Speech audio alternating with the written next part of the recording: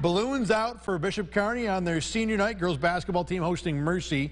Third quarter, Kaya Good navigating traffic for 2.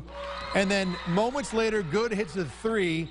And what does Good get for her trouble? Well, she gets poked in the eye.